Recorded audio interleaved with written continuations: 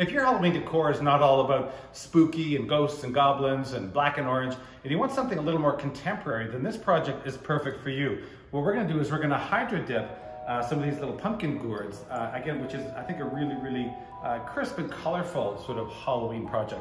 So simple. I've done this in the past, but I just wanted to show you quickly how easy it is. So we're gonna start with these little white gourds or little white pumpkins. These I like using the real ones, or you can certainly use the plastic or ceramic ones that you can get if you want to use them year after year after year. So the next thing all we need is a little tub of lukewarm water and a variety of nail polishes. Now this is also a great way of using up old bits and bobs of nail polish that you may have kicking around. We're gonna give it a really good shake, everyone.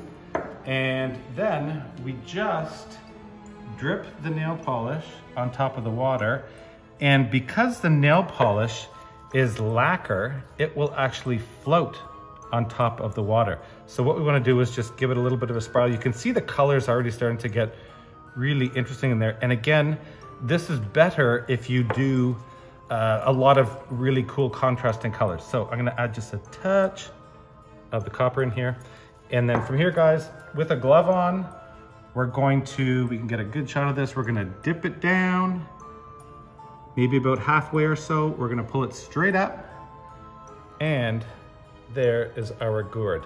Okay, simple as that. So now from here, we're not gonna touch it. We're gonna set it aside, let it dry, maybe overnight or so, and then you're done. From there, you can display them. The beautiful thing is that it is the nail polish lacquer, so they will adhere on here, and they will be permanent, and you've got a really cool contemporary display for Halloween.